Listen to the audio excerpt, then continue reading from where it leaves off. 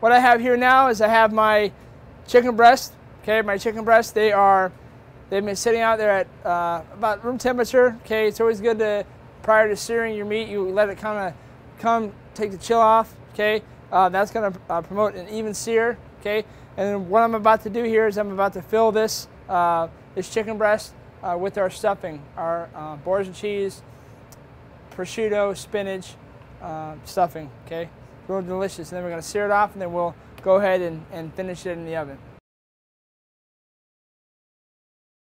It's important that you understand for your spinach, your sauteed spinach, okay, spinach retains a lot of water, okay, so you're not cooking this all the way down, you just want to cook enough to where it softens, okay, and then we're going to, you'll see us drain a lot of the water moisture out of the spinach, okay. So what I have here is I've got a small saute pan with a little bit of olive oil. Okay, I'm going to heat that up real quick. And then go and throw my spinach, just about 2 cups of spinach. Okay, throw that right in. That's only going to take a minute to cook down.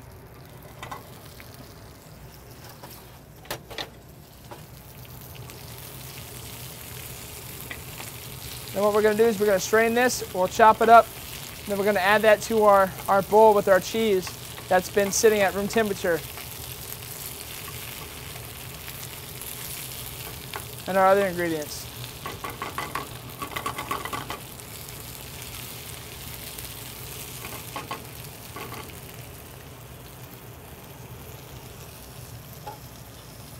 So while that's sauteing, okay, I've got my boars and cheese here.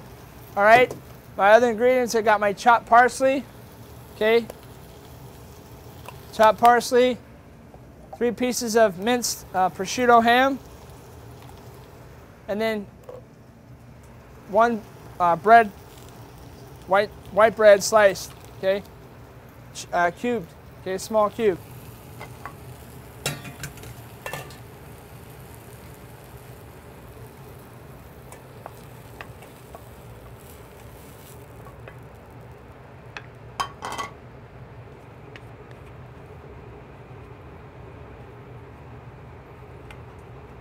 You can see all the water that's coming out of the spinach. Okay, the reason why we want to remove all that excess moisture is because otherwise we'd have a runny filling and it would leach all over our chicken breast and they wouldn't stay inside underneath the skin like we want it to.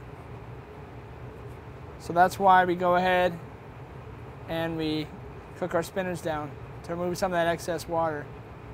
Okay. And that goes right under our cutting board.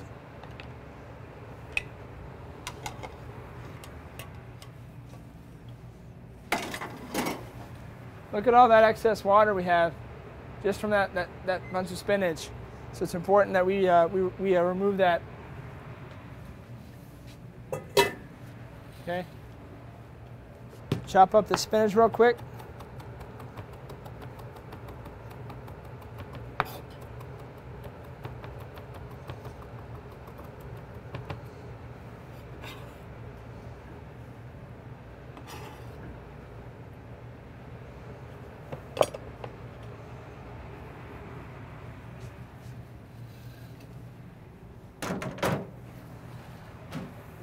And now we have all our components for our stuffing. Okay, I'm just going to mix that together. Your boars and cheese, your prosciutto ham, it's real salty, so I'll add salt at the very end. And I'll adjust the seasoning, okay, to taste with some white pepper and some kosher salt. Once that stuffing is prepared, it goes right into the piping bag for later use. Okay. Okay, class, now that we have our stuffing prepared and it's in our piping bag, I'm going to show you how to fill this chicken breast. Okay, how to stuff our Supremes. So what you want to do is you want to go ahead and, without breaking the membrane too much, okay, you're just going to lift up the skin under the breast and you're going to pipe, probably 2 or 3 tablespoons underneath the skin. Okay.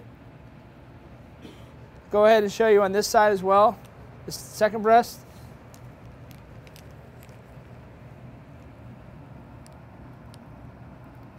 About 2 or 3 tablespoons worth. Okay. Come back here a little more. Set that off to the side. Okay. And then you would just want to massage the mixture. Okay. All the way down the breast from end to end. Okay. And the skin has been seasoned with salt and pepper, kosher salt and black pepper.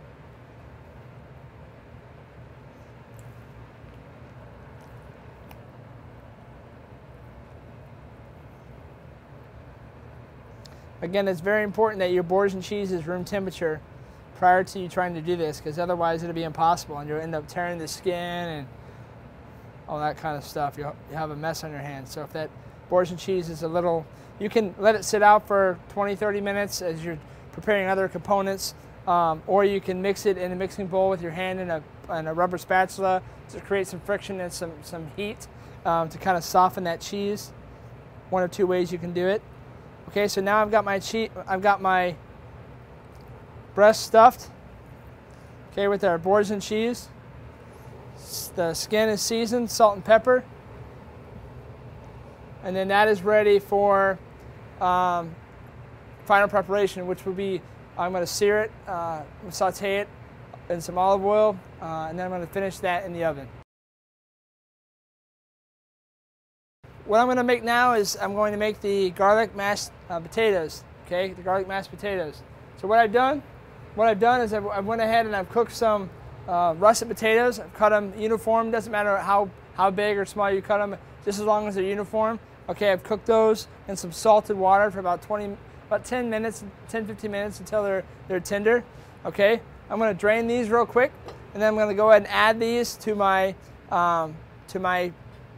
ricer. Okay, with my other ingredients, which is my roasted garlic. I'll show you how to do that in here in a second, as well as my butter, my unsalted butter, and then my heavy cream. And then we'll finish it with a little bit of white pepper and kosher salt. Okay, so I'm going to go ahead and strain my potatoes real quick. Okay, so I've got my strained potatoes, my strained russet potatoes. I'm going to go ahead and pour those right into my ricer. Okay. And then to that I'm going to add my roasted garlic. Add my roasted garlic. And I'm going to go ahead and add about an ounce of softened unsalted butter.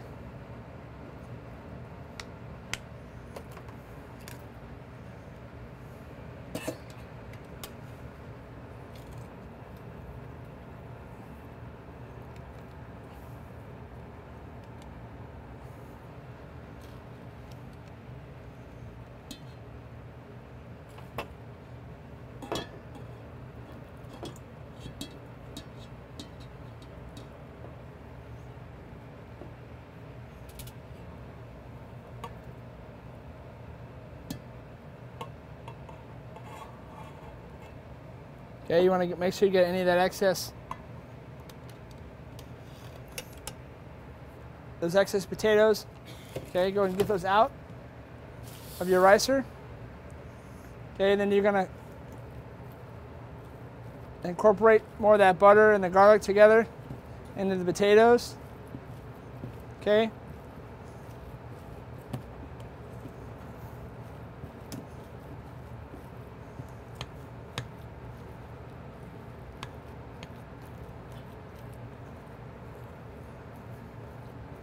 And then add a little bit of salt, kosher salt. Okay, a little kosher salt, some white pepper, and then of course our heavy cream.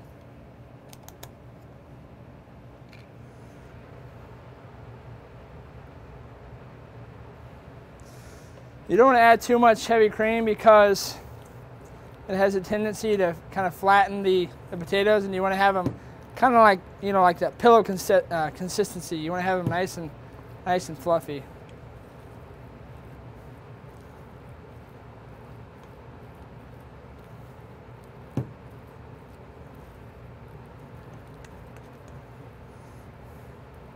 Okay, once that's incorporated,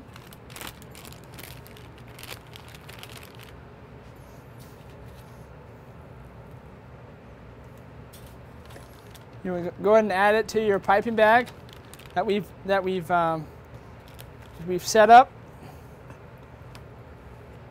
We've already set up with our large star tip. Okay, you're going to place this into your piping bag. And then you can do this again, do this ahead of time, and then you can keep this warm, and then it'll be ready for service. Keep it warm over a pot, maybe some more water, some water with a bowl over the top. Set up what we call a double boiler, and then cover it with some foil, and then that way you can keep your potatoes nice and warm. And then right before service, you could just take them off your double boiler, and then we'll use that, and then we'll pipe our potatoes onto our plates for our dinner for two. It's that simple. Okay, so class, here's your whole garlic cloves. Okay, I have it on some foil. Okay, I'm just going to add a little bit of olive oil and some kosher salt, probably a teaspoon of olive oil and some kosher salt. Okay, and then make like a little packet here. Okay, this goes into a hot oven, about 400 degrees. Keep an eye on it. Probably take about 20 to 25 minutes, maybe longer, depending upon the temperature of your oven and the size of your garlic.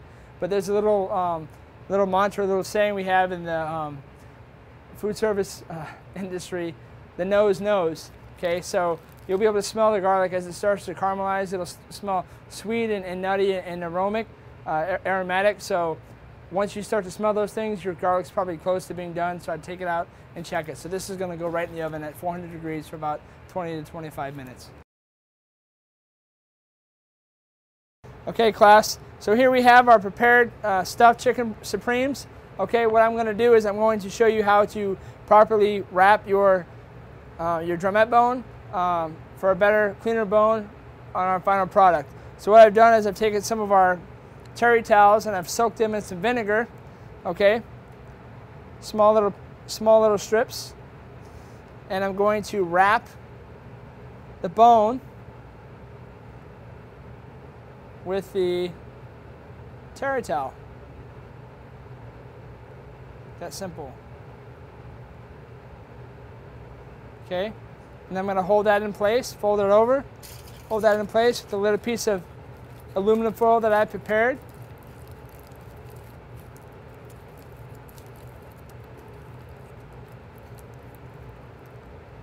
I'll show you again on the second one. Take your soaked terry towel, wrap that bone, fold over, take your piece of foil, and go over the top of the terry towel to kind of hold it in place. And again, what that's going to do is that's going to help to give a better final presentation.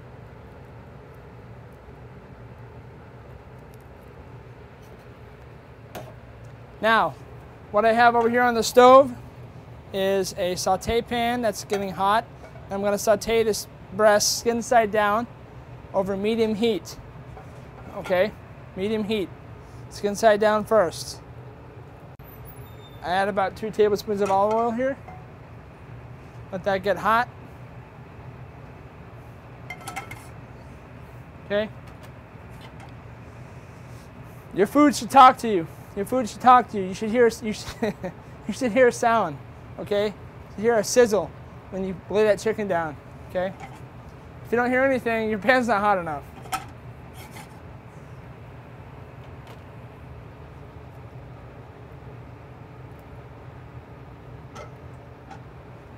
Skin side down. Here we go. There's one.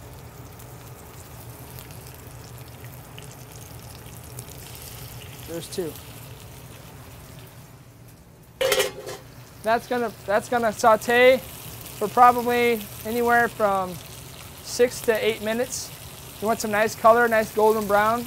We'll turn it over for about 30 seconds and cook the other side, and then we'll transfer this chicken breast to the prepared sheet pan we have on a wire rack. Okay, and by doing that, what that does is that promotes more air circulation, so you get even cooking. Okay, as that's roasting in the oven.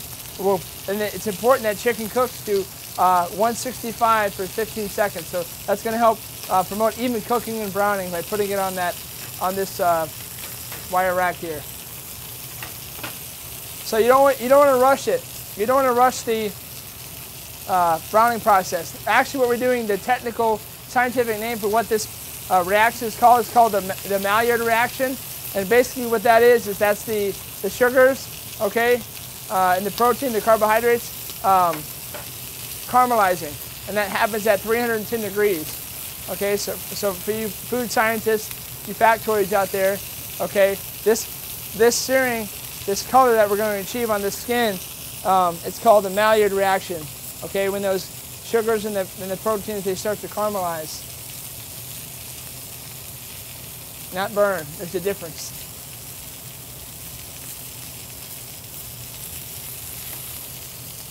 Flavor Town.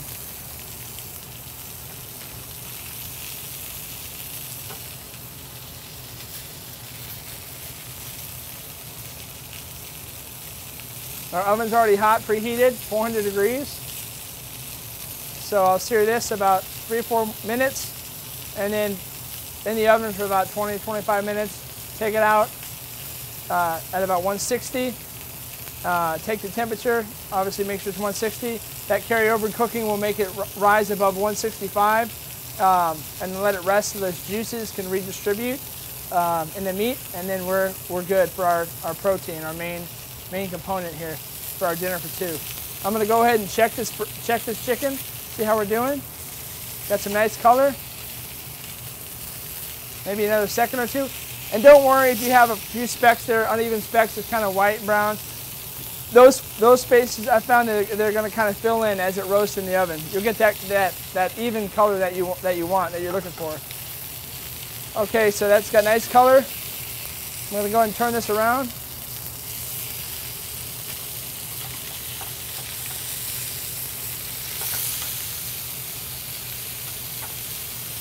For the plating of this dinner for 2, okay, first thing that will go down is the potatoes, okay, the potatoes that we went ahead and made, followed by our chicken, and then our velouté sauce that we went ahead and made. I'll show you how to make that here in a second, as well as your asparagus for the very end. So those 4 components are going to go on the plate.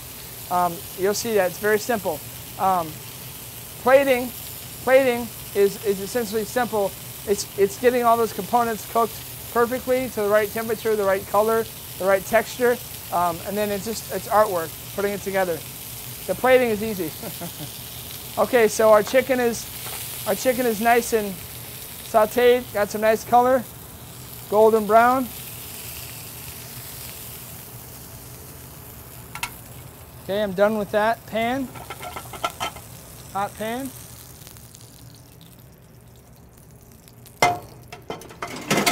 Into the oven. About 15-20 minutes.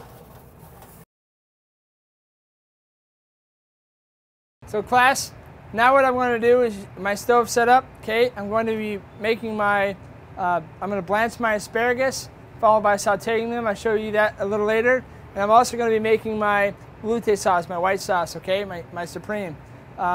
So pay attention because this is where the multitasking kind of comes into play. Okay, so I've got a pot of salted boiling water. I'm going to go ahead and add my asparagus. Now with this asparagus, they're a little bit bigger, so I went ahead and I peeled the ends and I notched them off. I cut them on a bias about 45 degrees. Okay, the reason I did that is for presentation, they'll stay up a little bit nicer on the plate. Okay, and you're going to do it. You need to do a total of 6 because you need to do 3 per plate. But I went ahead and prepared like 8 asparagus just because I can taste it, one for doneness, etc. I might drop one on the floor, you know, you never know. So in the water they go. boiling water, okay, for about a minute or two. Okay, so while that's getting blanched, I'm going to go ahead and start my supreme sauce.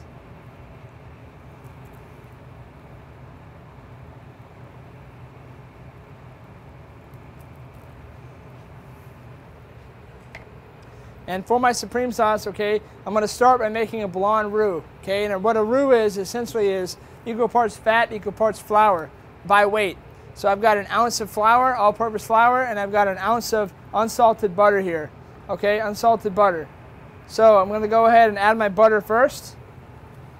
Cook that down, okay? So blonde, then there's a brown, then there's a blonde.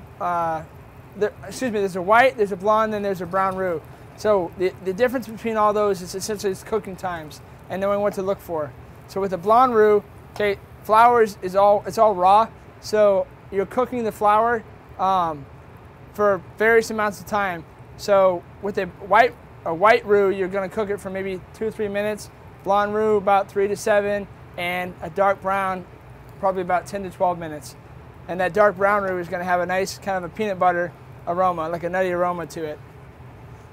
Okay, so my asparagus, they've been cooking for about a minute.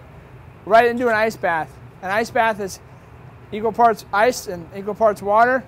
Okay, and that's going to stop the cooking process. And that's blanching. Okay, then you're going to get a nice, vibrant green color. Okay, to your asparagus. But you don't want to leave the vegetables in that water too long, okay?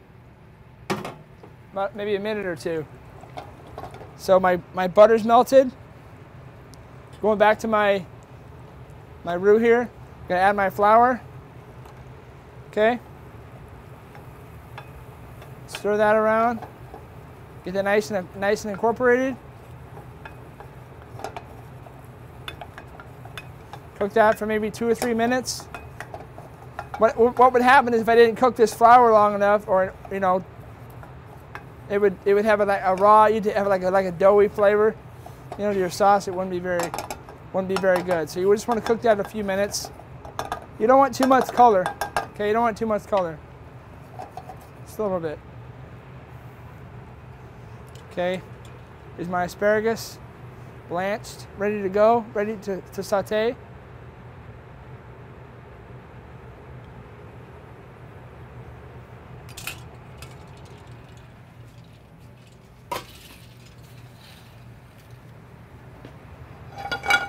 My saute pan here. I'm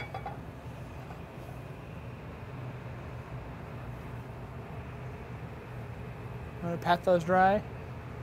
My saute pan, I'm getting it warm.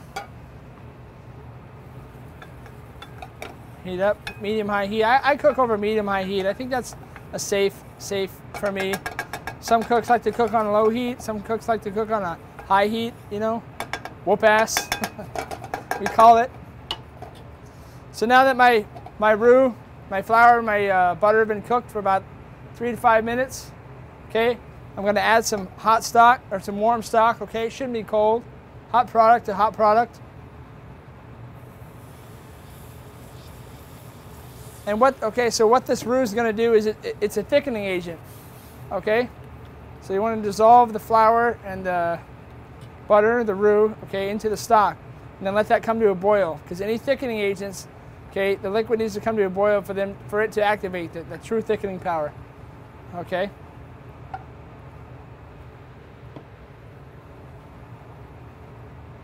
So we'll go ahead and add our chicken stock to that. Then that's going to come up to a boil. Then we're going to add some heavy cream, and we'll strain it, adjust the seasoning as needed, and then our sauce is done. Back to this saute pan for our asparagus. We'll add a little bit of olive oil to it. You don't want you don't want to burn this asparagus, okay? It's already basically cooked. You want it to be al dente, okay? You want it to have a little bit of a bite, but by sauteing it, we're adding a little bit more texture, you know, and flavor to it. Developing those flavors.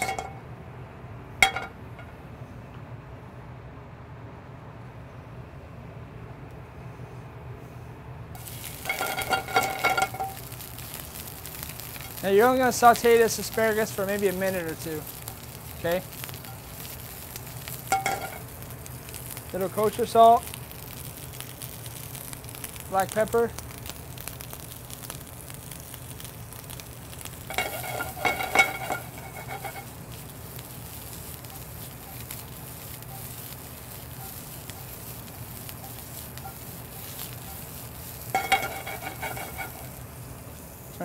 turn your heat down on your sauce there. Asparagus is done. Set that off to the side. Now we can focus on our sauce.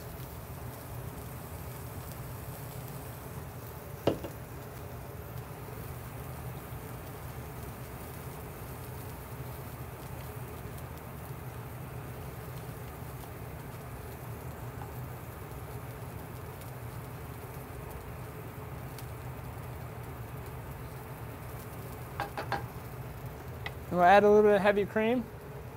Let this reduce down until we like to say nappe, okay? What that basically means is it's going to hold the back of a spoon, okay? If you put your finger through the sauce, you're going to hold that line, okay? It coats the back of a spoon. That's what nappe is. So that's the consistency that you want your sauce to be.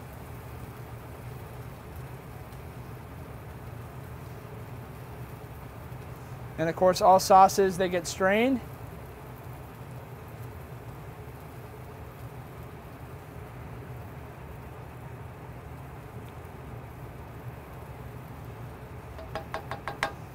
Cook that down for just a minute.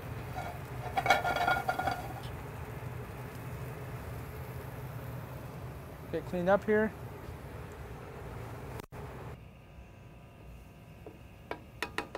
Our sauce is just about ready to go. We're gonna you want to use a little bit more salt, kosher salt, and then white pepper for your supreme sauce. White pepper is pretty potent, so you got to be careful. Give that another stir.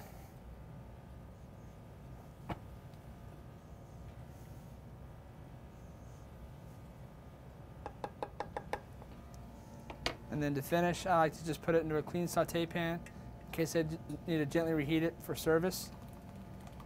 And you want to strain it.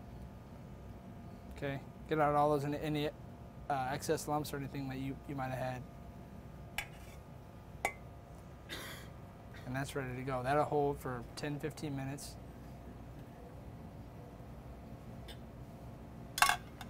Okay. So your sauce is ready.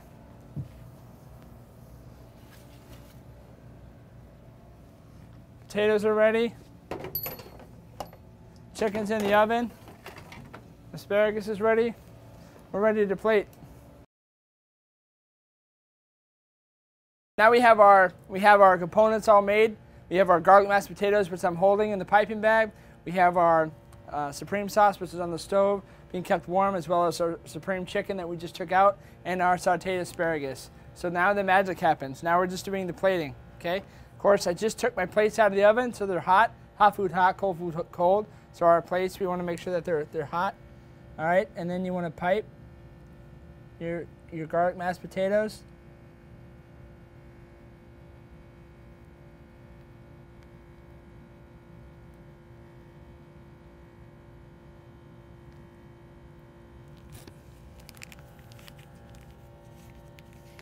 And if you're a little off center, you can always adjust your potatoes on the plate to center. I do, it's okay.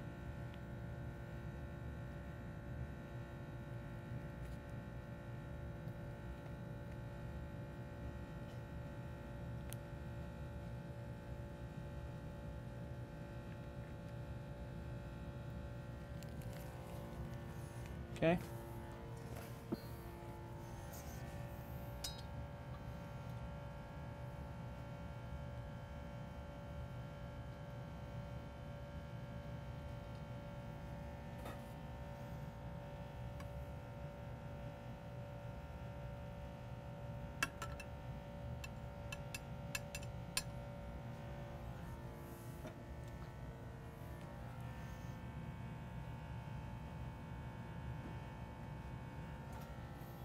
Feel free to. What I'm trying to do is I'm trying to make both plates identical. So I've kind of put my potatoes on a bias.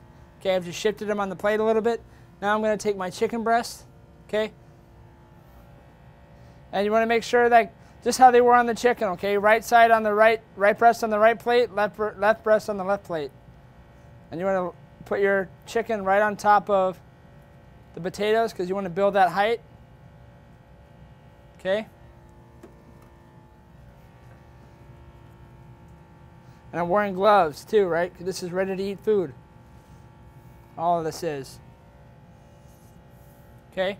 Next, put our supreme sauce. About 2 tablespoons worth at 6 o'clock. So if you look at your plate and you imagine a clock, you know, on the wall, 12, 3, 6, 9. So I'm putting my sauce at 6 o'clock between the potatoes and the chicken. About 2 tablespoons of sauce per plate. Remember, prior to plating, I did a taste, the final taste, okay, on everything. And then last but not least, you want to take 3 asparagus spears, okay, per plate. And you want to lay those guys right in the center, right? Let them rest on top of that drumette bone. This is your plate up. This is your design that we're looking for when you bring the plate out to us.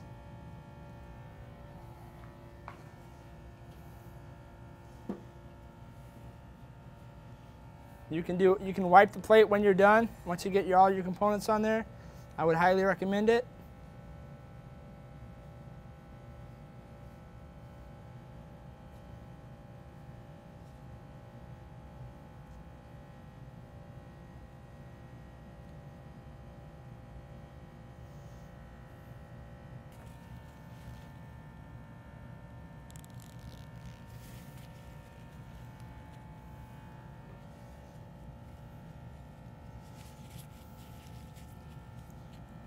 But again, the cleaner you are as you plate, obviously the less time you're going to have to waste cleaning up your plate. There you go. Dinner for 2, ladies and gentlemen. Dinner for 2.